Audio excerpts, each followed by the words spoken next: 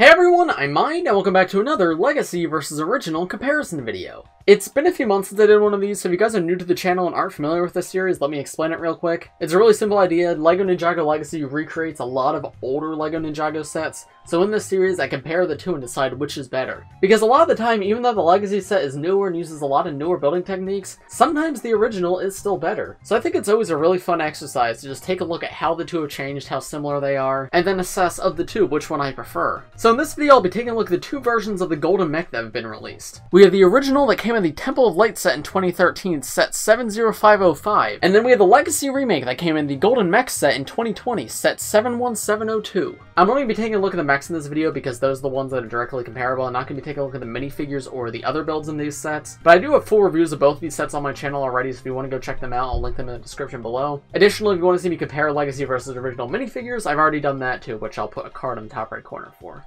So, right off the bat, you may notice one major difference is the new one is much taller. The newer version stands like a whole head above the original version. You can see these spikes in the back are different too. The original just has 2 spikes coming out, while the new one has 4 spikes coming out, as well as a little flag on the back. The color scheme's quite different as well. I'm actually shocked how little gold is used on the modern Golden Mech. Like, there's still bits of gold all throughout, but you can see, like, there's a lot of gold used here. Not nearly as much. It's a lot more white on this one. The design for, like, the hat covers at the top are very, very similar. They use printed pieces with this golden design. There's a little bit of red, and then there's a Sensei Wu hat at the top. Well, this one has a very similar print for the top of the hat. You can see there's a little bit more red, and then this uses the Ninjago movie straw hat instead of the classic Sensei Wu straw hat. Taking a look at the older mech up close, you can see it just uses this sloped gold piece for like the chest right here. There's 2 little tooth pieces on the side for detail. The hat above it can flip up and down, and it's connected just with this one like battle droid arm right here in white.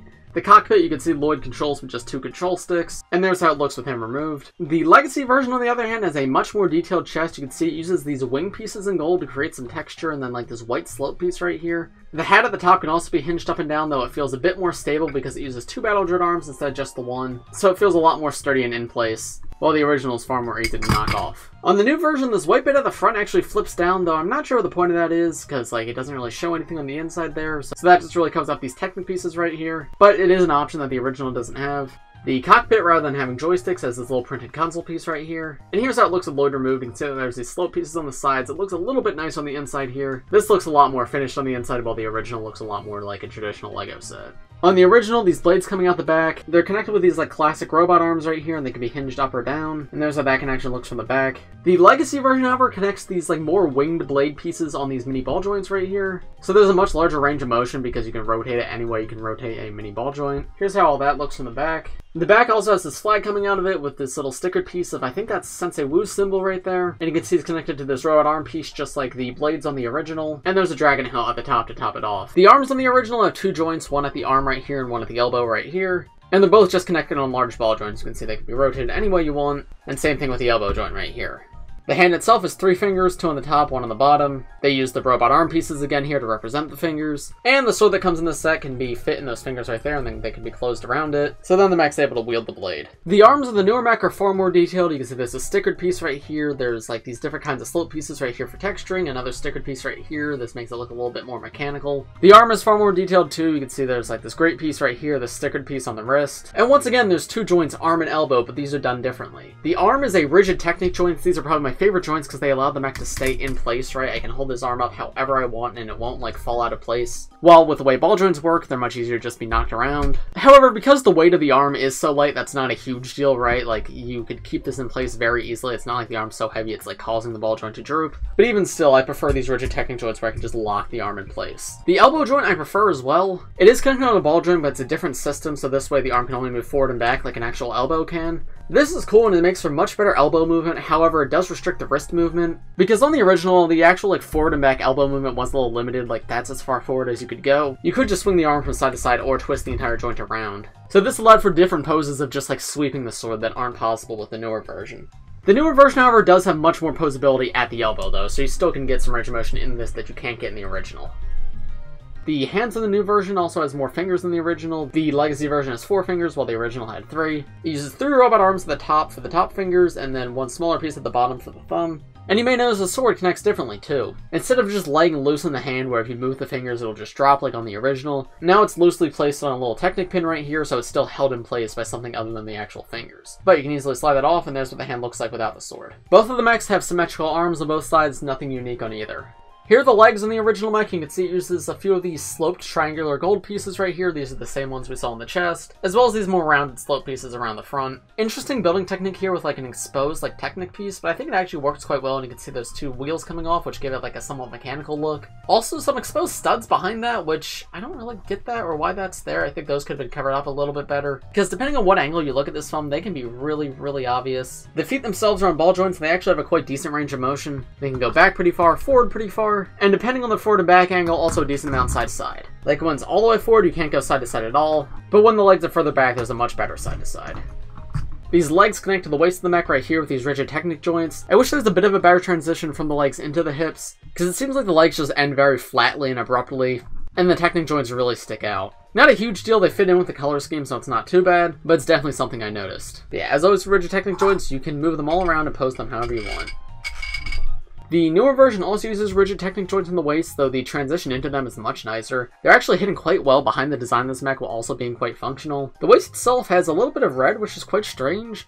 I'm not sure what that's doing there. The original mech had a little bit of red, but this is a lot right here, so I'm not sure why they decided to change that. I don't know, I feel like it takes away from like the overall golden mech look quite a bit. But regardless, moving into the legs, you can see there's a lot more texturing here. There's just more modern pieces and whatnot. You can see they use the gold bar piece right here. Some sticker designs on the legs. And you can see they use those same sloped triangular pieces, though this time in white instead of gold. The feet look quite a bit nicer too. They're far less flat. However, that restricts the motion of the mech a lot more. Like you can hardly go forward and back at all. The side-to-side motion is pretty great though. Also, something else that I had totally forgotten about this mech until now, but this mech actually has knees to some extent. You can see there's this ball joint connection right here in the middle of the legs, very similar to how the elbows are done.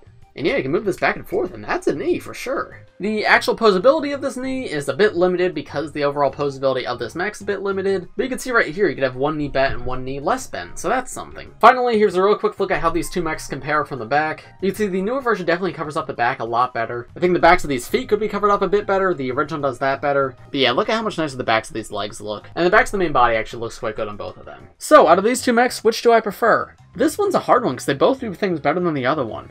I definitely much prefer the color scheme on the original. The abundance of gold is so cool, and I don't like how much they stripped away in the new version. The white looks fine, but it's supposed to be the golden mech. I think a lot more gold here would have looked a lot nicer. Additionally, the red that they added in here and here just seems a little out of place. The touches of red like the original had are fine, but yeah, I feel like that's a little bit too much. But the overall like architectural design of like the shape of the mech, I think I much prefer the new one. The wings are much cooler. I think the legs like flow into the body of the mech much better. The elbow joints of this mech make more sense. I love how the fingers are done on this one. They feel a lot more natural. And then when we get down to the legs, again, there's things that each of them do better. I think the original is far better for posability. This one is very limited, but this one has knees and the legs are longer and the legs look a lot nicer. So yeah, honestly, I'm not sure. I'm tempted to say, oh, this one's better for play and this one's better for display, but I don't even know if that's true. Because as I said, I like the color scheme of this one better.